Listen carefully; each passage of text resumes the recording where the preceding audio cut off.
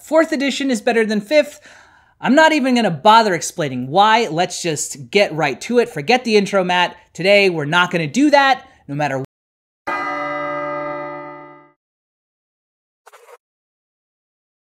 4th edition D&D gets some of the biggest hate of any edition D&D out there. You don't believe me? Mention 4th edition in any room and watch it turn into that meme from American Chopper.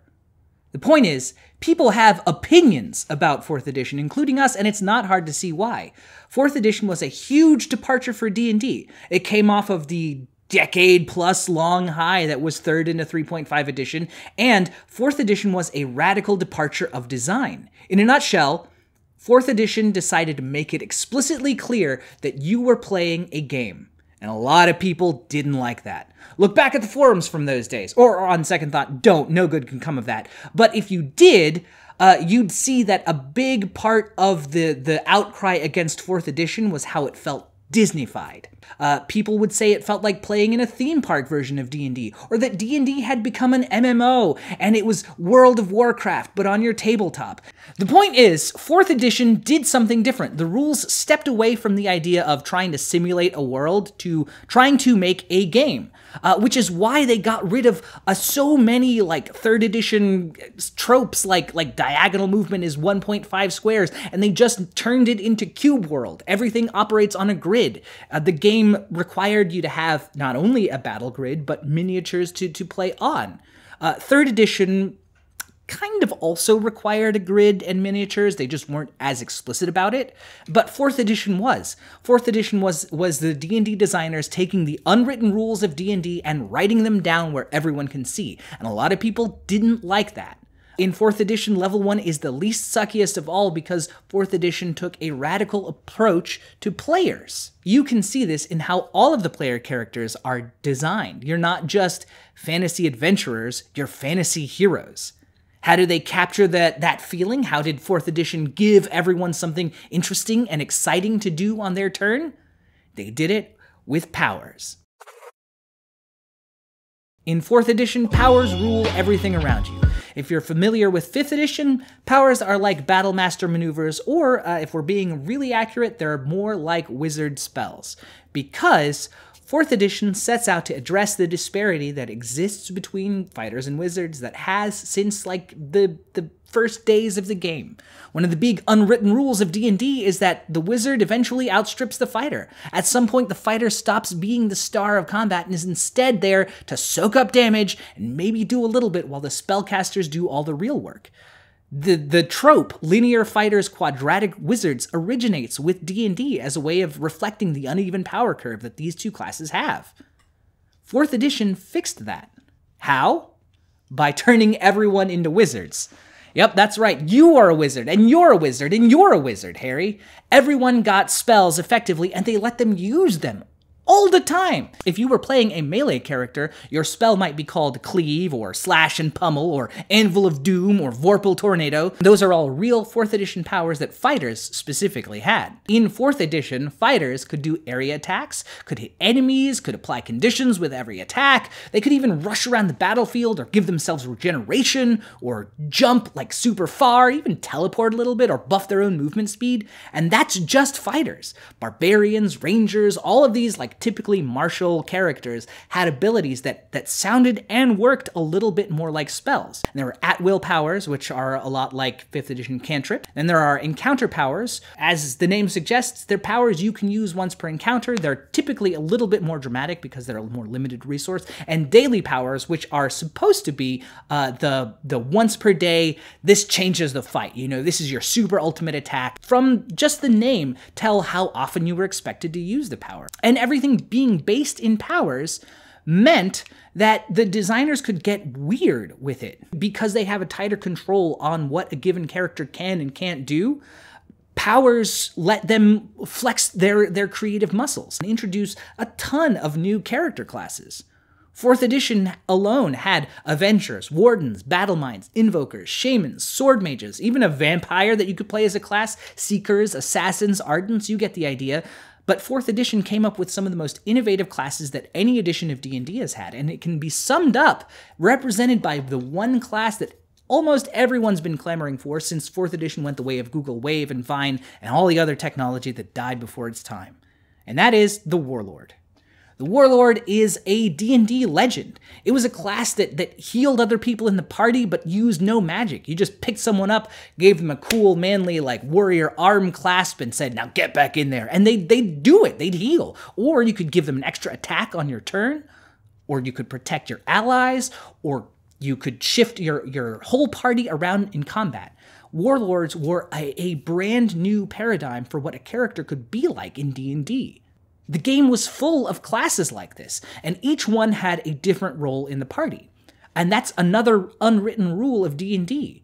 You have frontline fighters, squishy spellcasters, and in general, the one protects the others. Of course, that wasn't always the case. I think as it shook out in 4th edition, the only thing that really mattered, just like in 5th, is how often can you hit and how hard can you hit while doing it. How many attacks are you making, right? Like, that's been the secret to D&D no matter the edition. The point is that they tried acknowledging, like, these different play styles and giving people options to do. Like, it was fun, and you did more than just heal your party when you were playing a healer. You might heal someone and move them, or, like, heal someone and then give them an extra attack or something like that. Outside of combat, 4th edition made some big innovations too. And again, it all comes down to the idea that you are playing a game and it should be fun to play it. I'm talking about skill challenges. Skill challenges are something that everyone who ever played 4th edition even once remembers. These are one of the few times that Wizards of the Coast tried to give more than just cursory mechanics to accomplishing things with your skills. Finally, you have a way to do something more than just roll a d20 and see if number high. Skill challenges are pretty simple.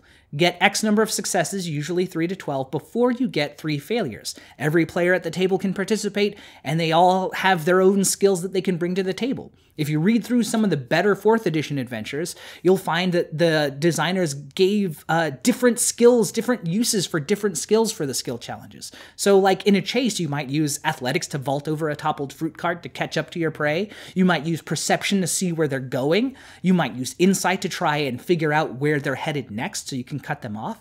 Whatever you were trying to do, like you got to use your skill, you got to roll it, and if you succeeded, you contributed to the overall goal. It was a way to get everyone at the table involved instead of the usual chorus of, oh, me, I also have Arcana. I want to make an Arcana check. I want to make an Arcana check. I want to make a search check. I want to make an insight check. But not only that, skill challenges gave pressure and a mechanical benefit for both success and a result for failure. It's honestly one of the best mechanics I think D&D has ever had, to the point that people will still run skill challenges in 5th edition. Isn't that right, Matt? It's true. That's just the player side.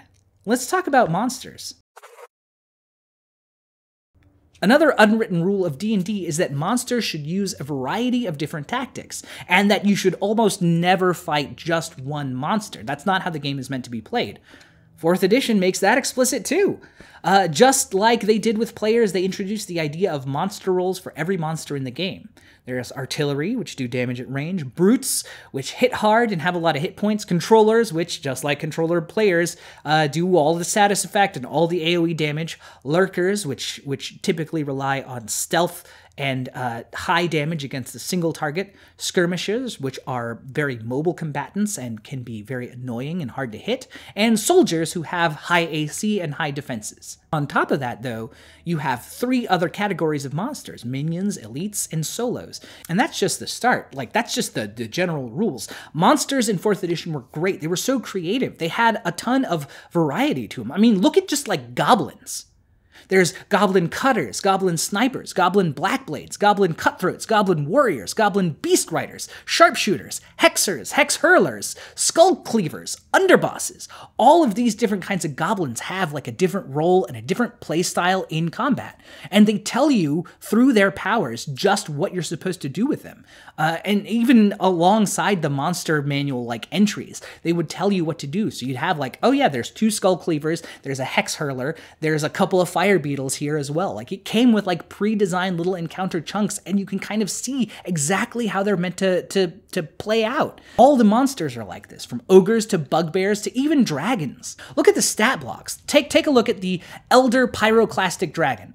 This is a 21st level dragon, and that's not even the highest level you can get. D&D 4th edition goes up to 30th level, and monsters go even higher. But the Pyroclastic Dragon has a ton of abilities that make it difficult for a party to deal with. It's got its claw and bite attacks, sure, but then it's got a breath weapon. It has a reaction that it uses whenever it's hit. It explodes with fiery energy and knocks back whoever hit it. It's got an area attack that knocks enemies prone, and it has an aura that damages and poisons anyone within 5 squares of it. Compare that to like a red dragon out of 5th edition, and you have a much harder, much more challenging enemy that makes the fight feel dynamic. It's constantly dealing damage, it's got big attacks you gotta watch out for, and it can hurt you on your turn. But even look at a normal dragon, right? Like, take a black dragon from 4th compared to 5th. 4th edition's got a whole agenda and story in its stat block. It's got a number of traits that give it extra actions. You know, when it can use its tail outside of its turn, it can bite, it can charge, it's got attacks that can hit more than one person. If it's bloodied, which just means it's at or below half hit points, it deals damage to anyone adjacent to it anytime it gets hurt. That alone is a decision you have to make. It's got attacks that are ranged attacks beyond just its single rechargeable breath weapon that it can use every turn if it wants. It deals ongoing damage, that's the gift that keeps on giving. It's got reaction attacks. There's a lot going on here. Compare that to like the 5th edition Black Dragon, and there's just no contest. That same kind of monster design you can find throughout 4th edition.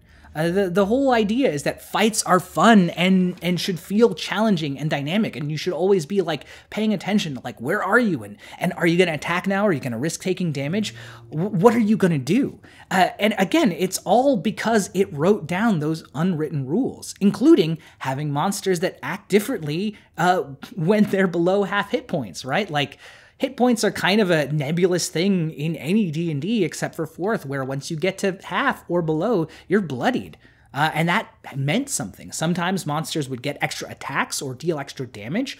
Other monsters, like gnolls, would get extra attacks against you if you were bloodied. It's extremely gamey, sure, but it's also very fun. It makes you consider like where your hit points are. There's a reason to heal before you get down into like 0 hit points or very low that you might be taken out. A bloodied is actually one of my favorite mechanics. Like, it lets you know, like, all right, I'm putting the hurt on this monster. It's time to either break out the big guns and try and finish him off quickly, or I can kind of ease off of the gas a little bit. Like, it's a good indicator, and having different powers, having different abilities. Some monsters had like some kind of transformations that they would go through. It's a lot like the phases of an MMO boss fight. World of Warcraft especially. Like, you get down like 20%, 60% of their health, and they transform, right? It's the whole, it's not even my final form, you fools, kind of thing.